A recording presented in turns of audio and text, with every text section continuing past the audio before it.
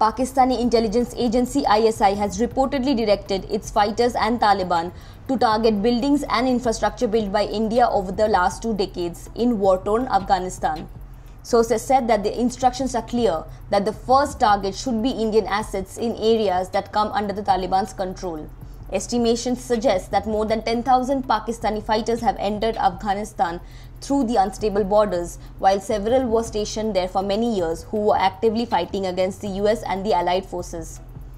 India has spent over $3 billion in Afghanistan since the Taliban was uprooted from Kabul in 2001. The major symbols of Indian assets include the 218-kilometer road between Dilaram and Zaranj, Salma Dam, which upheld the cordial relationship between India and Afghanistan, and the Afghan Parliament building, which was inaugurated in 2015.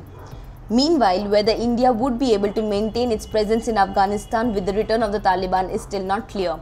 There has been no indication or assurance received from the new radical Islamic establishment in this regard.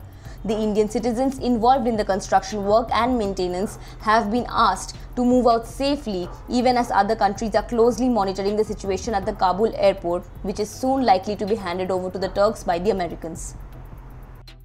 Subscribe to One India channel and never miss an update.